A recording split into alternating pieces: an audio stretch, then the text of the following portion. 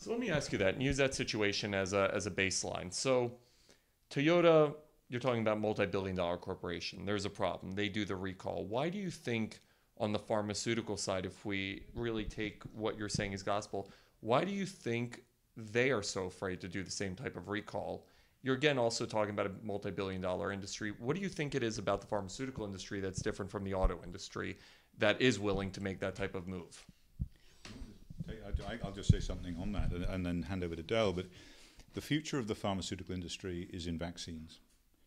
The standard pharmaceutical agents, drugs are going off patent. They're opening up to generics. There's nothing obviously new in the pipeline. You can only sell so much Viagra. So what we're doing is we're seeing the Wall Street Journal reporting that the future of the pharmaceutical industry is in vaccines. There are 270 or so new vaccines in the pipeline, many of which are going to find their way onto the market. If there is a major question mark over the safety of a vaccine that for years they have been saying is perfectly safe and effective, if there is a question mark over that, then it is devastating to the industry, because what it means is a moratorium on the introduction of any of those new 270 vaccines. It means that they have to go back and start treating vaccines like they treat pharmaceutical agents and compare them in large, controlled studies that last for a long time to assess safety. At the moment, they don't have to do that. They aren't held to the same standard.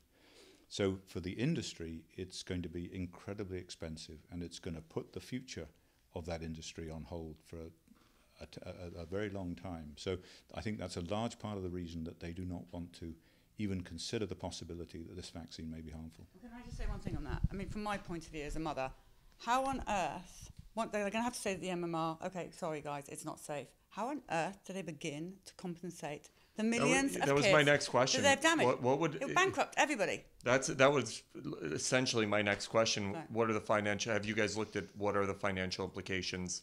Let's say they come out and tomorrow they said, you know what, you guys are right. What happens next? You're talking about the largest class action lawsuit in the history of the world.